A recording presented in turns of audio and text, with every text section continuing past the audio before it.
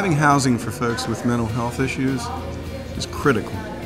It's a core function of recovery. A person's mental health is based on a solid foundation of living in a secure, safe place in a neighborhood of their choice. It does wonders for a person's life and their goals and their ability to work toward recovery. Having a place to go, having a place to live that you call home, instills hope in numerous ways, but most importantly, it does create stability. It's impossible to take medications when you're homeless, at least very difficult. Where do you keep your medications? Many people that I've talked to in homeless shelters find that other homeless folks steal their medications. Getting people the chance to have housing is a critical joy for me because it gives them hope of a future. And there's responsibility in this as well. A person needs to take on a role in the community of tenant.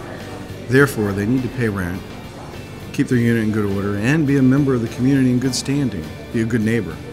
Those are kinds of things that allow people to recover and take on real roles in the community.